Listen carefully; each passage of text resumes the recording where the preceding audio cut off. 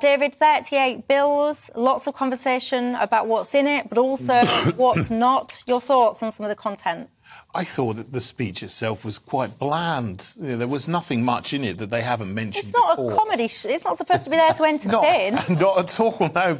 But in terms of reality and, like, being in touch with where people really are, you know, if you live outside London, if you're living in a normal house and you're struggling, you've had the struggles of the last 2 years of lockdown, now energy prices are going up, inflations are going up. And he started off by saying, look, yeah, we've got to do something to help families with the cost of living, we've got to level up. But then it seemed to be just full of cliches and nothing much for families, nothing much for ordinary working people. And he said later on in the speech, we're going to cut taxes. Great. We're going to cut the debt. That's great. But to do that, you'd also have to cut spending as well. He didn't say much about that. He said basically what he indicated is going to continue carrying on spending on the sort of net zero plan that he's got, which actually is crazy because that's one of the things that is actually making the cost of living much more for everybody. So it was full of contradictions. That's a great irony. I completely agree with you. We're talking about an energy security bill. The reason the energy prices are so high is because of the government's stupid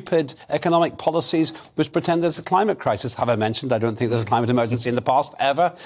If you didn't have the shutting down of relatively cheap energy and this insane idea that CO2 is destroying the climate and so forth, then we'd be doing OK. But they didn't do anything radical like that. I think you're absolutely right, David. They're kind of disguising the fact they've caused half the problems with these pathetic solutions. Yeah, absolutely right. And it was just full of those kind of things which are completely out of touch with everybody. What they would, if they wanted to do something good, they would say, well, let's get back to coal, let's get back to gas, let's open nuclear power stations. That is good. They did say they're going to do that, but they're saying they should have done that 10 years ago before they closed all the coal power stations and then left us with the problem. There's no kind of acknowledgement that they are the people who created the problems, and there's not much that they're doing to solve the problems that they created. No offence, Your Conservative Lordship. We're not holding you personally responsible.